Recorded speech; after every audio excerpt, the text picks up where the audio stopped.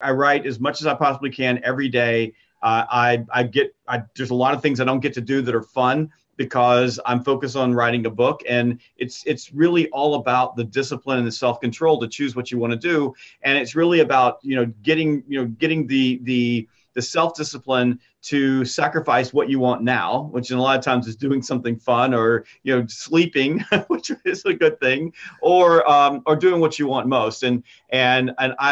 What I want most is my mission, my why in life is advancing sales as a profession, and writing books is part of that mission, and building my company. I've got a lot of people that depend on me in my organization. There's 16 people that work here.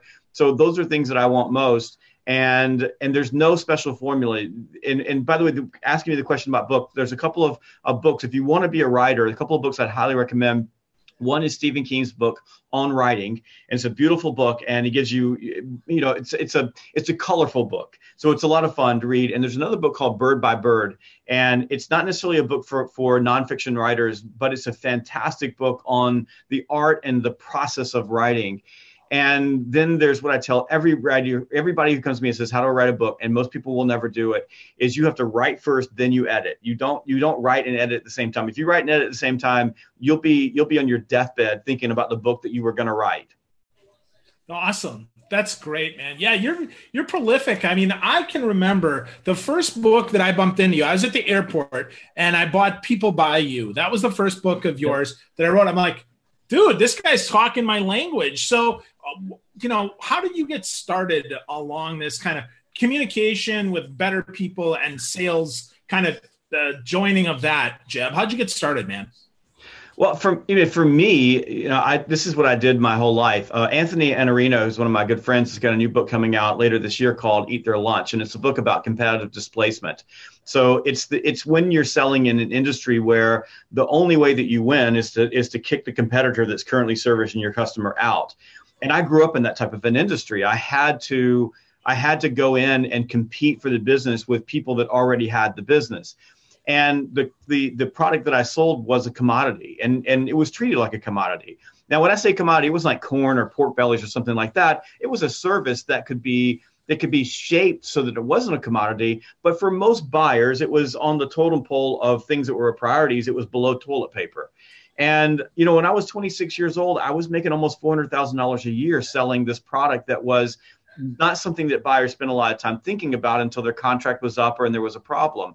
And in order to differentiate, what I had to do was I had to make it about the relationship. So I had to sell me first. So what I learned was when they made a decision to buy, they were buying me. They were buying me and then the product. And then I had to ask questions. I had to provoke awareness. I had to help them solve problems in their business that they weren't thinking about with my product, and then present those solutions in a way that made it feel like I was building something specific for them. And that's how I ran into the 5 questions that matter most in all sales relationships. And these are the questions that you have to answer for your prospect. And those questions are, do I like you? Do you listen to me? Do you make me feel important? Do you get me in my problems? And do I trust and believe you? And it was through that crucible of selling things that no one really was looking for. They weren't cool. They weren't sexy. They weren't all the stuff that we like to talk about, all the stories we like to sell, and making a ton of money doing that and being really successful, that I understood the power of the human-to-human relationship. And it was at that point that, I began writing and formulating these ideas. And Phil, the really tough part about that, creating these ideas is that you have to be able to shape them in a format that people can get and understand and connect to. Like you said, I picked up People by You, which I wrote in 2010, and it connected with you. And you said, this is speaking my language. It's the art of crafting these ideas in a way that makes sense. I don't think that they're things that people don't already know. I think that there are things that they just don't know how to articulate. Yeah, that totally makes sense. We have to connect, right? That's the big thing. That's kind of the middle piece of all of that is the connection. Without connection, you can have the best product or service or the worst, and nobody's ever going to know because it doesn't make any sense to either the person or to the company that you're selling it to, right? Absolutely. The connection is everything. And it's a human to human connection, which is, in the sales process that we teach our clients, we don't call it building rapport. We call it connecting. because building rapport is manipulative. It's, it's a process of like, talking about things that are on people's walls and that type of thing. And it's usually a box that most salespeople check off. Whereas connecting is really about building an emotional connection with another human being like you would in any other situation. And that's one of the problems that we see with salespeople in the sales world, is that in the rest of their life, they know exactly how to talk to people, exactly how to have conversations, exactly how to build, these connections, as you say.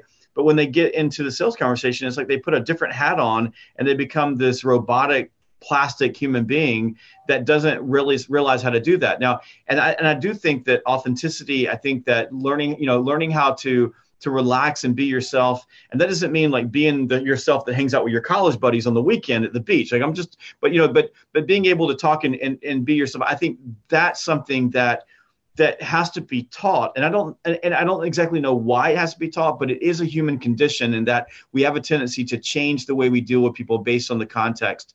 And when you learn how to build those connections, and you're so right about that, Phil, everything's about the connection. Then you can start connecting the dots between your product and how it solves a problem. You have to start with the heart first, and then you move to the head.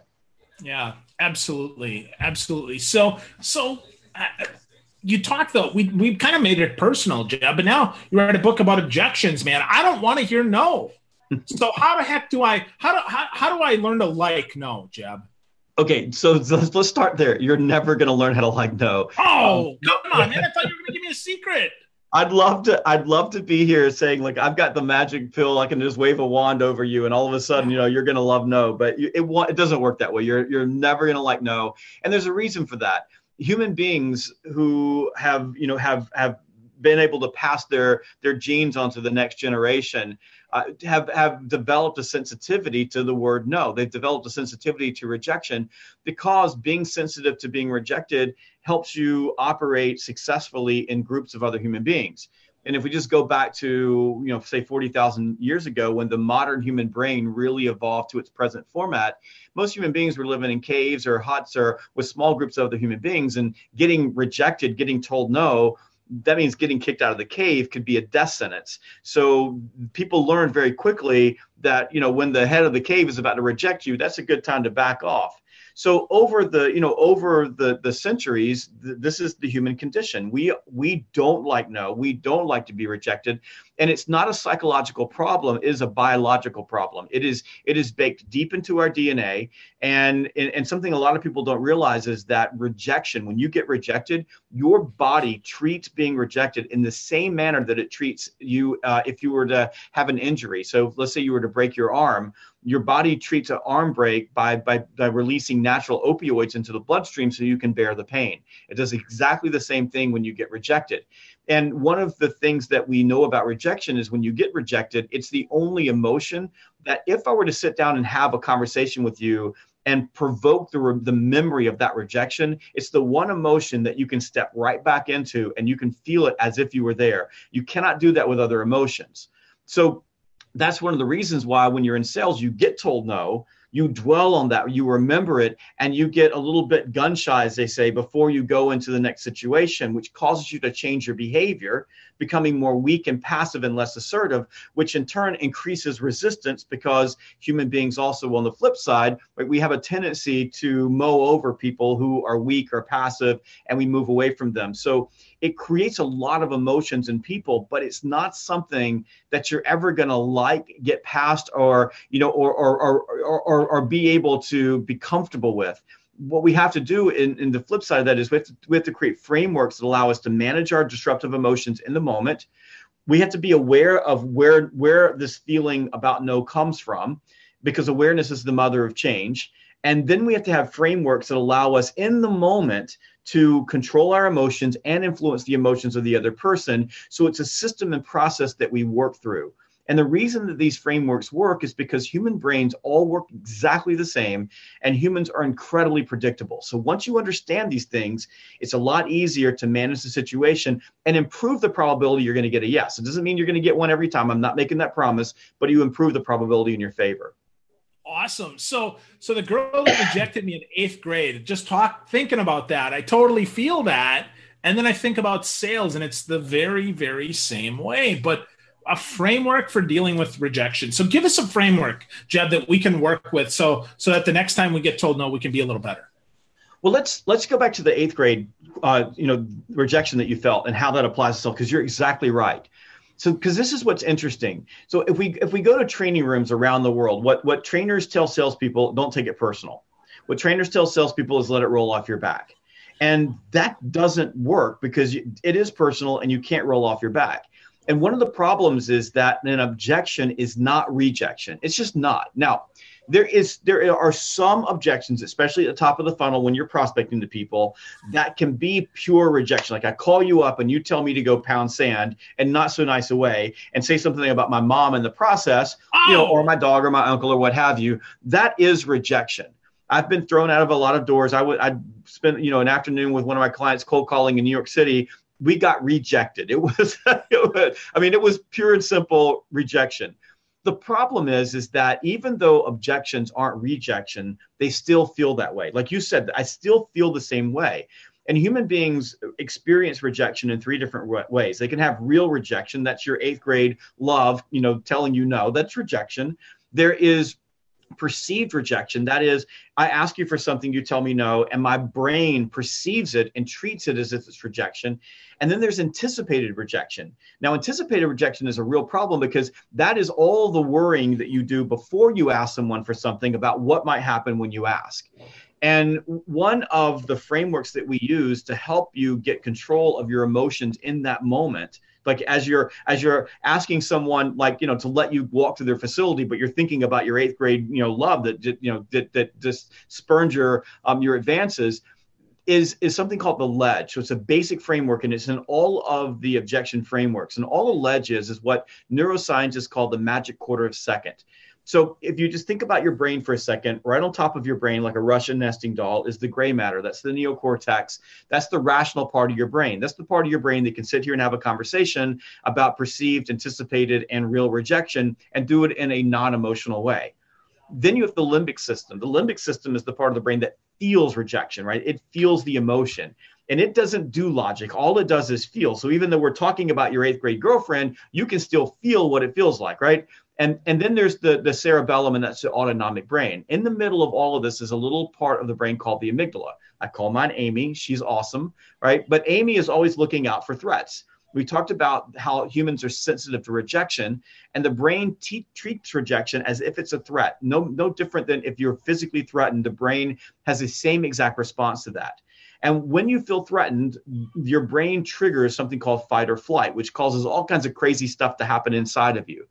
So what you have to do when you are in that situation, either real objection, perceived objection, or anticipated rejection, is that you have to get your neocortex in executive control. That means you have to choose to rise above the emotion that you feel. And where we make mistakes in sales training is that we tell people to let it roll off your back, or we tell people don't take it personal. But it doesn't work that way. The emotion is still there. You have no consent over your emotions. They happen without any decision whatsoever. You don't choose your emotions. You choose your response. And so what you have to do is rise above the emotion that you feel in that moment, right? When you're sitting there and you're thinking, I'm going to ask them to do something. Oh my God, they might reject me. At that moment, you've got to be able to do something that gets you in executive control. So even though the emotions are happening, right? It's like that duck on the water. You're paddling like crazy underneath, but on the top, you're smooth and you're cool and you're calm and you're relaxed. Because relaxed confidence transfers to your prospect as well, and that allows you to influence their behavior. You've got to be able to do that. And what a ledge is typically something that you say, a statement or a question that you ask. It can be in the moment for buying commitment objections. It's in the faster objections, like prospecting objections. It's something that you have to have memorized and it's rote. So, for example, if I'm calling someone on the phone asking for time, they tell me they're too busy. My ledge 100% of the time is that's exactly why I called. I say it every single time. I don't have to think about it. But as soon as I say that, it triggers me, my neocortex, to say, wait a minute, everybody, this is okay. It's a prospecting call. No bear, not getting kicked out of the cave, not my 8th grade girlfriend. Everything's going to be okay. And then I can leverage the next step, which is disrupting my prospects' train of thought, their attention, their buyer script, so I can pull them towards me. So it all starts. All of our frameworks begin with a ledge. And then depending on where you are, if it's in prospecting, it's a ledge and disrupt. And then I ask. If it's micro commitments, it's a ledge. You have to deliver value because people will move to the next step with you if you offer value for their time. And if it's a buying commitment objection, the ledge is relating to your prospect as a human, like you said, connecting with them. So I'm going to relate to you as a human being. What you said, the way you feel about this is not a wrong thing. I'm not going to argue with you. And then that gives me the mental acuity and the emotional acuity to step back and isolate and clarify exactly what the issue is, so that then I can minimize your concerns. But without those parts, it becomes difficult because we either jump into solving the wrong problem, dealing with the wrong problem, trying to overcome or argue or what have you. And as soon as we do that, we trigger all the emotional responses in our prospect, which then causes our call to become a train wreck. Wow. So we can learn this in what, 10 minutes, Jeb? It wouldn't take us real long to do this, or how long does it really take? So we were with a team of salespeople 3 weeks ago, and this is an inside sales team, and much more transactional. So they're just calling in, they're outbound calls, and they're calling up, and they're trying to close the business right there on the spot. They don't always do that, but they're trying to do that. We spent an hour with them, and the only thing that we taught them was how to ask. So how to manage your emotions and ask the right way, because my goal essentially is to reduce the number of rejections I get by reducing the resistance that I get. That doesn't mean I'm avoiding rejections, because I'm not. I want objections on the table, but I want to reduce them. And a strong, confident, assertive, assumptive ask, even though it feels different, but a lot of people have a hard time with it. They feel like they're being too pushy, but it's sort of a paradox. The more assumptive and assertive you are, the less resistance you get. The more you are less pushy and trying to be polite, the more resistance you get. So we just taught them that, and we taught them a couple of the frames, like the ledging frame and the disrupt frame. So they're able to interrupt the buyer script that they're getting. We got a 600% increase in their actual sales run rate from the time before our training, in the hour that we spent with them, and then put them back on the telephone. A 600% increase. Everybody was mind blown over how fast you can make these adjustments. Now, learning how to do to turn around a buying commitment objection in a larger, more complex deal is greater than just learning the framework. It's also mastering the sales process as well. You have to learn how to discover. You have to ask great questions. You have to build your case. You have to connect the dots between what your prospect wants and what you offer, using their language, not yours.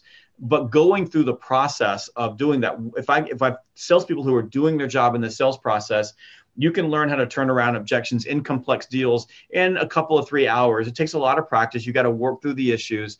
And then micro commitment objections are pretty easy. And we give you all the frameworks in the book, everything that you need to do that. So how do you manage your own emotions? How do you influence your prospect and reduce their resistance? How do you become rejection proof? Not that you're going to I can't change the way you feel about no, but how do you put the armor on so that when you do get no, you know exactly what to do and you can manage that and it doesn't become debilitating. And then in the 4 different types of objections you get in sales: prospecting objections, red herring objections, micro commitment objections, buy commitment objections, all the frameworks that you need to successfully maneuver those in context of your unique situation. And that's an important thing to say, Phil, because I don't believe that every situation is the same. And I don't believe that there's a black and white solution for every salesperson. And I certainly believe that there are a lot of things that work. I have a way, not the way. It's just a way. So the reason that we use frameworks is so that in your unique situation with your unique product and your unique client base and your unique sales cycle, you have frameworks that allow you to shift and flex and adapt anywhere, anytime, to any context. So that gives you the confidence that when you get a hard objection or you get a hard question or someone's telling you no, you know exactly what to do and you can get past it and bend win probability in your favor. Awesome. So Objections is not a super long read. It's an airport read, probably 3 to 4 hours, which is great. But man, there's a lot of meat in there, Jeb. So how do you you said you write every day and you do that, but man, how do you cull out all the crap that sometimes we think we have to have in there to get a slim book that somebody can read in 3 to 4 hours? That is a very difficult process. It's not easy. And some books you can't do that with. Cells EQ is not a 3 or 4 hour read. Nope. It's a much deeper read than that. And I could probably pull another 10,000 words out of Cells EQ if I went back and redid it again, having stepped away from it a year.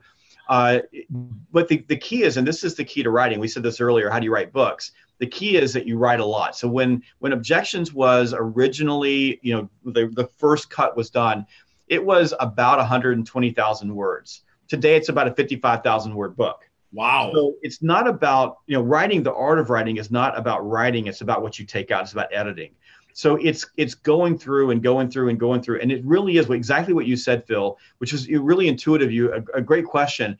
It's being able to step back from being emotionally attached to the words and thinking and stepping into the reader's shoes and saying, does the reader really need this? Do they really need this word? And you start pulling things out. And that's the art. Like the art is, that's like sculpting a book and try not to take out the meat, but also making it easy for people to digest. So if most of my books are that way, Cells EQ is the exception of that. And that book's been a mega bestseller. It was designed to be that book, like the way that it was set up. This book takes great, really cool parts out of Cells EQ and then dials it in a little bit tighter. So it's just, it's just a process. And I think that the end game is that even now I could read the book and say, I could probably find, I bet I could probably take another 1,000 words out of this book if I were to go back in and look at it again. After you've seen, read a book, 100 times, it's a little harder to see, what's actually happening inside of it. But that's the art. And for people who are, watching or listening, who are thinking about writing a book, just, hear me when I say this. The reason that you're having a hard time getting started or writing is because you're editing while you write. You write without judgment. Just write. The first draft of anything, you're going to look and sound like a moron. If you saw the stuff that I wrote when it first came out, you would go, how is it possible that, you're a best-selling author of 9 books? They should, they really just need to take you back to school. Or what college did you actually go to? Because they certainly didn't teach you how to write stuff. But you can't judge it. You have to write, and then you start taking things out. And my goal in this book was to be around 60,000 words. I think we're right at about 55,000 words. And like I said, we could probably get it a little bit lower than that by looking at things. But I want you to think about this, because it's a great question. Think about the stuff that you write for your clients. Think about the proposals that you do, the presentations you do. Think about every written thing. Just think about LinkedIn stuff. Like you send someone a LinkedIn note, but I got one the other day, it had 6 paragraphs in it. My brain was fried after the first paragraph. So think about the emails you sent. It's the same thing. The art is how do you dial things into a message that connects with people quickly, provokes their emotion, and gets them to respond to you. And across the board, and I'm just going to say this and y'all aren't going to like me very much for it, but we got a problem with writing in our country because a lot of people don't do it very well. And it's mostly because people don't take the time to sit back and edit what they write and step into the shoes. You said this earlier, Phil, connecting with people, right? Step in the shoes with empathy and look at things from the other person's perspective and write for them, not for you. Yeah, absolutely. So whether you're writing to write, or you're writing to sell, or you're writing to instruct, whatever it is, take the time to edit your work, just let it breathe, write it. To your point, Julia Cameron talks about morning pages. Just get it out of your head on paper, in your computer, and then edit later, because once it's out, you can see a lot more. But when it's inside, it's hard to see it because it's not clear. I'm glad you mentioned Julia Cameron. That was one of the very first books I read on writing, and I forgot all about that book. I can't remember the name of it off the top of my head, but she is somebody also that I think she's on writing. Is it on writing? I thought that was. Is it on writing? Well, Stephen King's got another one. One of them. You're right. No, you're right. I'll find out Julia Cameron's book. It's a great book. It's when I first wrote my first book, I read a little bit of Julia Cameron every single day, and that was the motivation that I used to keep going. It was so inspirational, just her words. The artist way, that's what it is. The artist way, okay. Yep. That's what it is. So yeah, and it's funny. I've actually got right here, Jeb. I've got Bird by Bird right here. Oh, do you really? Like, yeah, which is That's really just funny. I love Bird by Bird. That's a book that I read sometimes just to remind me of why I'm a writer, like why I do this. And it's such a comfort book. I mean, I know this is really weird because it sounds I don't know, so kumbaya-ish, but I like to, like, if it's a cold day and it's raining outside, I like to get a cup of coffee and just read. And sometimes I'll just get right in the middle of the book and just pick a place and just start reading. Awesome. That's great. Well, Jeb, if you were to get people started on Objections, right? The Objections is the book. Folks, if you haven't gotten it, it came out this week. It is awesome. I've got the Kindle book. Like I said, about 4 hours to read the book. Jeb mentioned 55,000 words. But Jeb, how would one get started right before they buy the book with Objections and handling them more effectively? What I would think about is I would go through the process that you sell in right now. So whatever your sales process in your organization. And what I would think about are, where are the places in your sales process that you are getting shut down with objections, or you're getting really uncomfortable, or you're having a hard time finding what the words are, and just sketch those out. The other thing that I would have you take a look at is, when do you get those objections? Are you getting them when you're being transactional, so you're not making the connection and you're walking through? Are you getting them because you know that you have to do something? For example, I know I need to move to this next step, but I'm having a hard time articulating to the prospect why they should move to the next step. And we provide worksheets in the book for going through that process of building out those value statements. Why should someone do this? So I would look at all those things and become, just think about it. Where are they? What's holding you back? Because as you begin the book, it's gonna, and I don't know if you experienced this, but as I was writing the book, it happened to me. You're gonna re-experience those objections. Oh, yeah. Because of the way our brain treats objections. They're gonna come back to you. So prepare yourself by going through and thinking about where you're getting shut down. The book will have so much more meaning for you after you do that.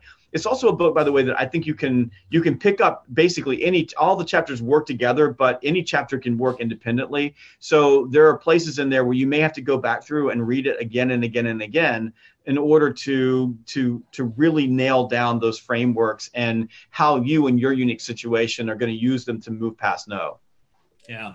Absolutely, Jeb. That's great advice. You can make it personal. This can be a workbook for you, folks. If you're listening in here, Objections can be your workbook. So pick up a copy. It's on Amazon. You can find Jeb at salesgravy.com. He's always there. He's on Twitter, on LinkedIn. He produced a crap ton of content. So if you're looking to sell more effectively, get to know Jeb Blount. Jeb, thank you for spending some time with us today, man. This was really, really helpful stuff. I appreciate it. And I love that. A crap ton of content. That's a metric crap ton, even more. I'm gonna make that, like, that's gonna be my new tagline. Like, I'm gonna put on my t-shirts, Jeb Blount.